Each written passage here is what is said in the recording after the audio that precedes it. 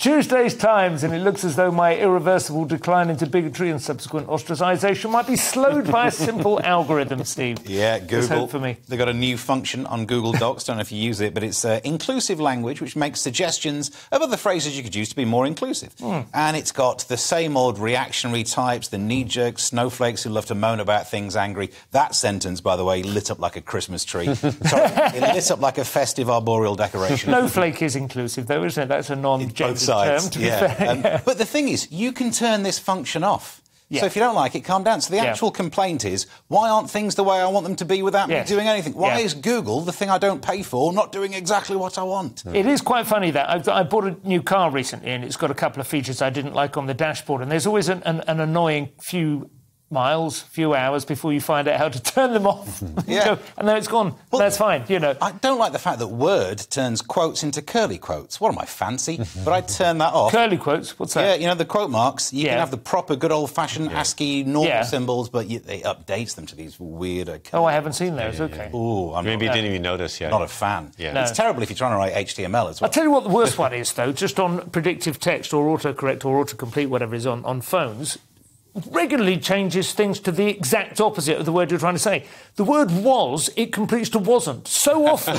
So it goes, I'm sorry, I was thinking of you this morning. So I wasn't thinking of you. You know, just needlessly argumentative. It keeps changing and to abs. I'm obsessed with my abs. Yeah, exactly. An old gay obsessed with his stomach muscle. There is a way, somebody showed me, where you can ban it from making a certain correction. Oh, really? Yeah, because once you've done abs 3 or 4 times, it goes, well, I guess he does mean abs. It doesn't make any sense. Now it feels like I'm arguing with my phone, which is just an old man waving his fist to the sun. Saying, why is the planet change? I'm going to write something and put it through this feature and see if I can still get it printed. I will say, though, I mean, firstly, it's only suggestions, and you can turn it off. But one example is that if you're writing something, it would turn housewife into stay-at-home spouse. You don't need that. No. But if you were writing to housewives, if it gave you a nudge to be, oh, by the way, that excludes some people. Because as a new dad and stand-up comedian, so it's not like I work. Stay-at-home dad. I'm going to be the primary carer for my kids, so if I get a letter inviting mums to bring the baby to whatever event, I'm going to be left out. If Google could be like, oh, you've just left out all the dads there,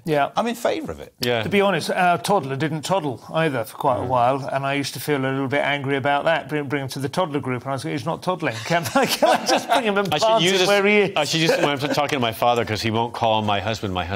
Because he said that makes you the wife. And I was always thought about that. It is slightly odd, because those terms are a bit archaic in themselves. I understand. Do you know what I mean? Do you feel 100% happy with husband, or did you feel it was a slightly... Because, people have done routines about this for forever. You know, partner makes it sound like a contractual relationship. And main squeeze makes it sound old other half. I mean, most of the middle-class, middle-aged in Britain have long had so many euphemisms. The ball and chain. It did make us feel knocked down a peg, because it made us feel heterosexual. But I told my father, you can call him by his name, and my dad's like, I can't remember his name. I said, there's the problem right there. I do. I've got to be honest with you, though. I have a friend, Donald, his name is. If he's watching this, he lives in Spain now, so it's unlikely I should be safe.